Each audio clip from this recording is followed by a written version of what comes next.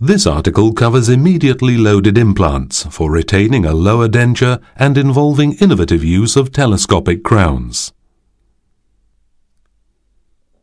The most important advantages of telescopic crowns are that they immobilize the restoration very firmly in 3 dimensions.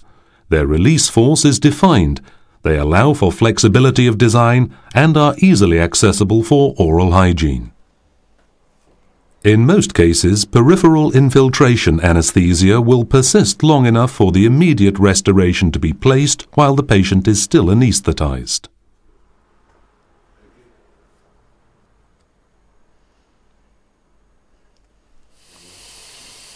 The drilling template is then checked for accurate fit.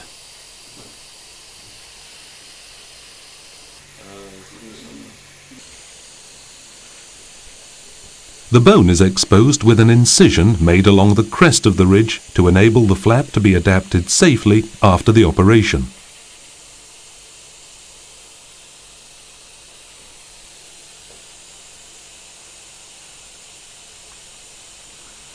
A strip of mucosa is left in place to reduce the extent of the wound.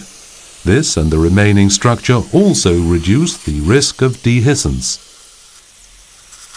The alveolar ridge is exposed interforaminally and leveled if required.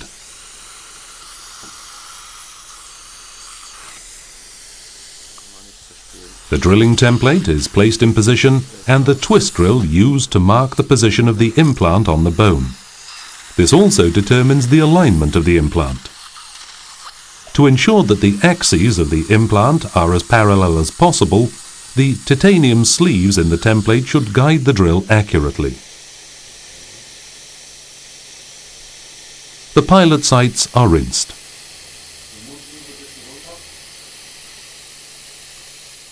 Paralleling pins are used to parallel the implant sites during preparation. The sites are drilled with color-coded interior and exterior irrigated drills. The insertion depth must be calculated to ensure that the implants are placed slightly subcortically.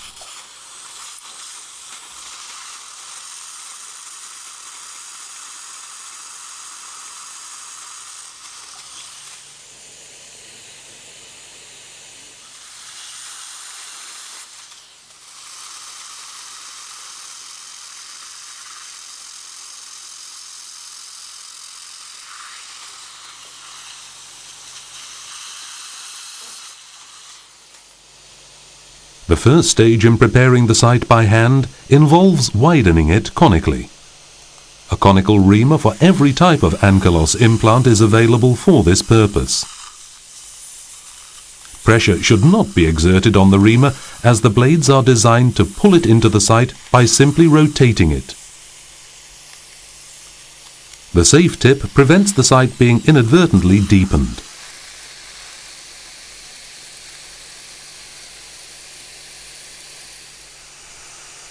The reamer is also used as a depth gauge. Once the site has been widened, the top edge of the reamer must be approximately 0.5 millimeters below the surface of the bone. If this is not the case, deepen the implant site with the parallel drill used last.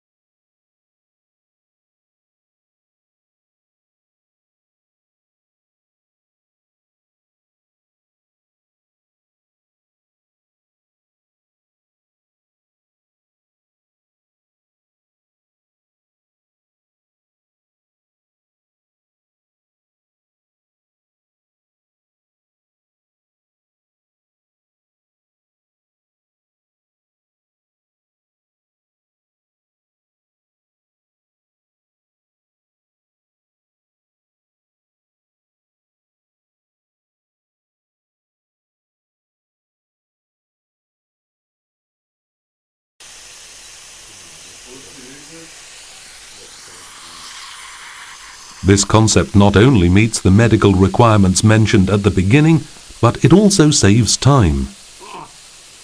The actual working time required for this restoration was approximately 2.5 hours.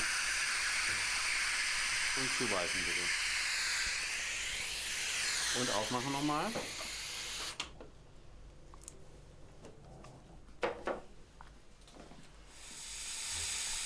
These views were taken 40 days after placing the implants. This is the case shown in the film. The screw apertures are then sealed with thermoplastic resin.